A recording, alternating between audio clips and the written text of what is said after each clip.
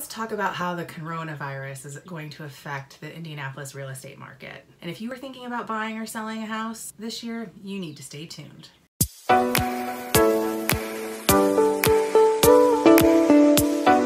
Hi, welcome back to my channel. I'm GillianBrown. I'm a licensed real estate agent in Indianapolis.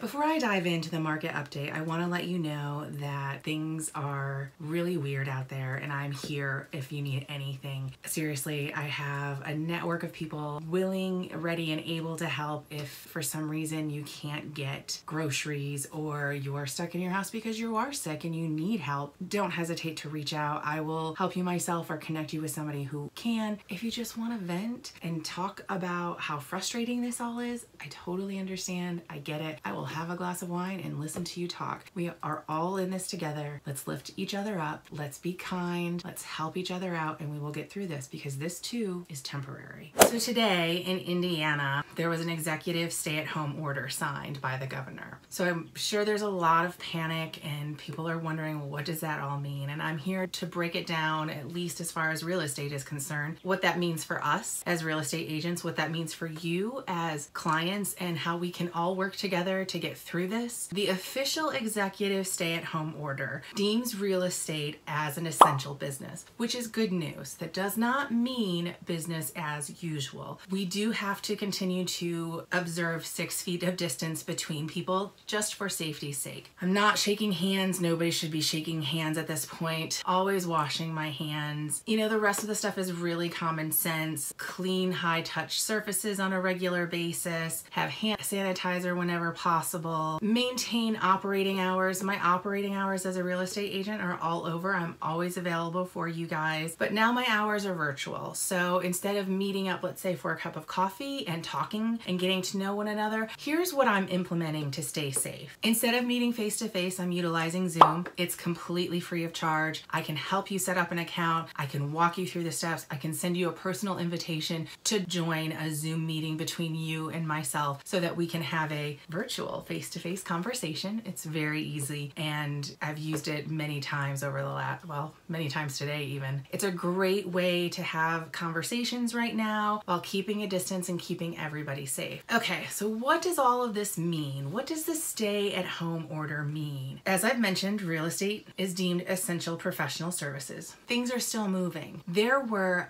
414 new properties that hit the market today in all of Indiana. So people are still selling houses, people are still buying houses. I have a closing this week. I have personally seen properties go off the market with multiple offers in a very short period of time. And by short period of time, I'm talking 24 hours or less. We are also seeing title companies are evolving, just like real estate agents are evolving and pivoting to keep up with the changes in business. Title companies are now offering what's called curbside closings. That way you don't have to sit in a conference room with people in close quarters. You can do your signing outside, curbside, if you will. They'll notarize, you pull up, get it done, and then leave, which is great. I have an iPhone. Do you have an iPhone? We can always FaceTime. So if you don't want to utilize Zoom and FaceTiming is easier, I am happy to utilize that service for you. That's no problem. If you do decide to do that, please message me because my iPhone is my original New York State number. So I will just have to give you that. It's no big deal.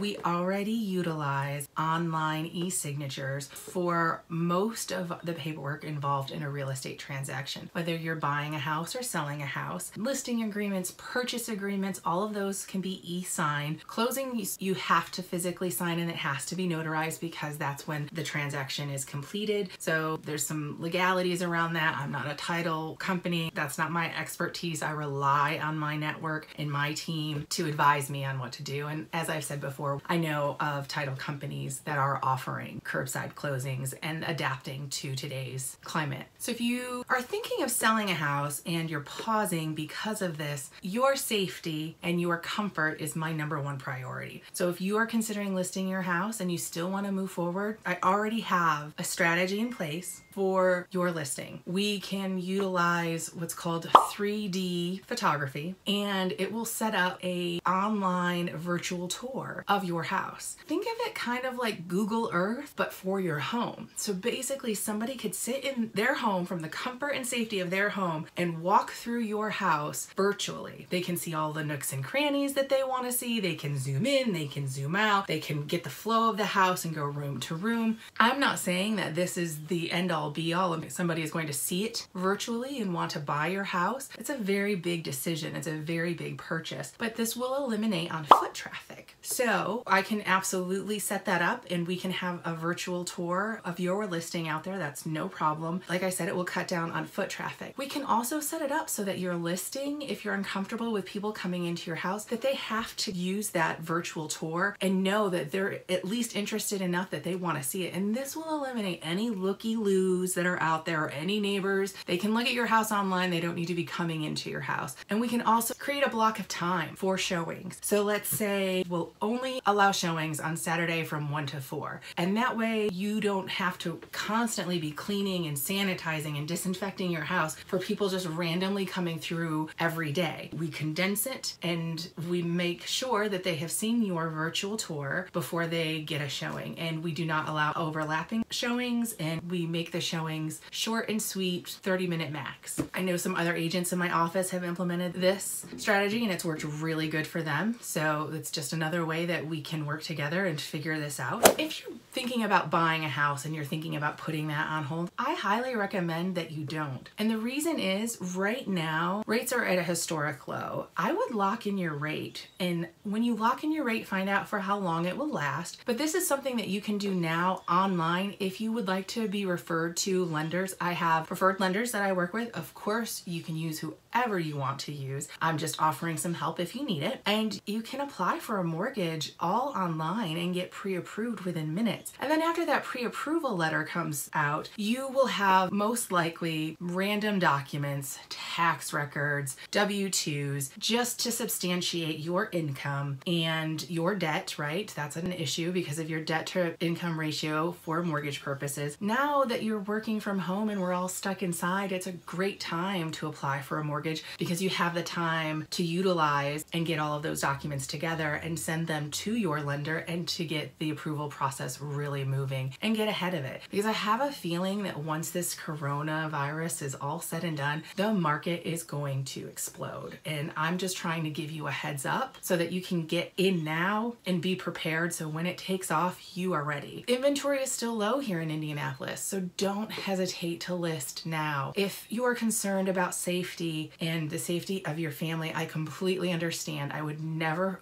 advise you to do something you're not comfortable with, but there are ways to be safe and to list your house, and I'm here to help you with that. With inventory being so low, there's a lot less competition, and nobody can predict the future. I can't predict the future, but I suspect that when this is over and the market goes crazy again, there's going to be more competition, and maybe your house won't get the attention that it needs or would have gotten had you listed now. Maybe there's a life situation that you can't afford to not list your house or not buy your house. I understand that buying and selling a house, it's a life event, and there's usually another life event causing it, whether it's being a job promotion or a baby or a divorce or you're downsizing. I totally understand, and I just want to let you know that I'm here to help you. If you have concerns, let's talk about them. Let's set up a Zoom meeting, let's have a FaceTime call, and let's talk about them and see how we can work together to get over them and to get your real estate goals met in Indianapolis. If you have any questions or concerns, feel free to reach out to me. You can reach out to me with my email addresses, and I will make sure to put that down at the bottom of the screen for you. You can also send me a text message or give me a call, and I'll make sure that my phone number is there too for you. Or just drop a comment, drop a note in the comment section. I'm always checking my comments. If there's some content that you would like to see me cover, feel free to drop that note in the comments as well. I would love the input. I hope you found this video helpful and of value. If so, go ahead and give me a like and subscribe to my channel. I'll be here every week with new videos, keeping you informed on Indianapolis and the real estate market.